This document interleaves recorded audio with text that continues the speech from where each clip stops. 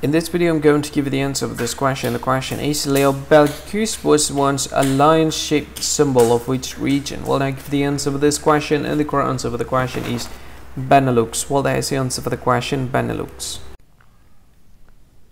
Hi, thank you so much for watching this video.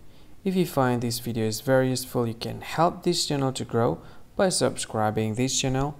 Please this subscribe button and don't forget to like this video.